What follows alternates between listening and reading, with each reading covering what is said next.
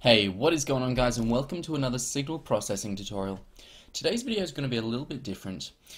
Just as a quick disclaimer, the filter that we created in the previous example is not ideal for showing how the filter is attenuating a signal. However, I want to show you that the filter that we created worked, so we're going to stick with it for now. Just quickly, if we were looking for something that would be more ideal to show how the filter was working, it'd probably be better to use a higher order filter, just something that attenuates a bit faster. So the program we're going to be using today is Simulink. Now Simulink is part of MATLAB, and if you're a student at a university or at school, I guess, you can get it for free. So feel free to go ahead and download that now. It's really good for creating, say, control systems or testing things like our filters here today. Okay, so let's quickly go through all of our components. Firstly, we have a sine wave generator. Now if you double click on that, you can get to the settings for it. We are generating a frequency of 10 kilohertz, and this has to be in radians per second, so we're just multiplying by 2 pi. And then we've chosen a sampling time that will give us a sampling frequency of 200 kilohertz. Okay. And then we have our FTA tool.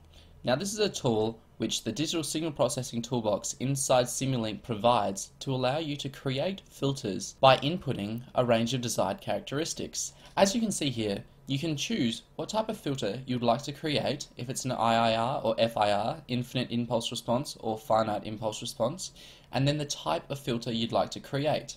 You can then simply put in the values for your pass and stop bands and then design the filter. However, today we'll be using the filter we created in the previous example.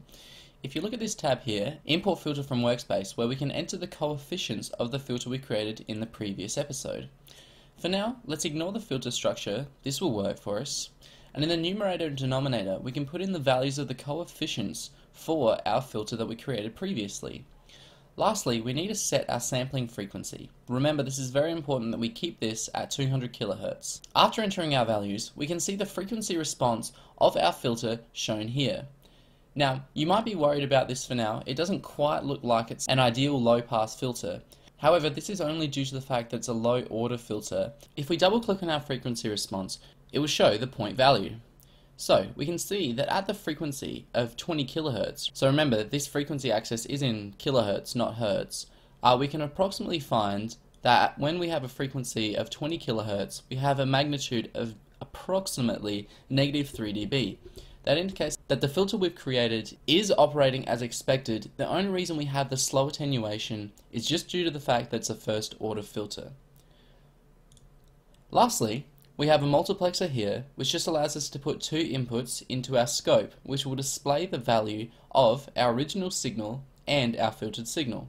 We've chosen a very short runtime. This is in seconds, just to show the output wave. Remember, we're talking about waves that are 10 kilohertz, so it's very quick, so a very small window will show it clearly. Now for our first signal, we're expecting this signal to be unattenuated, meaning both signals will look almost identical. There'll only be a slight shift, as we remember that passing our signal through a filter causes a delay.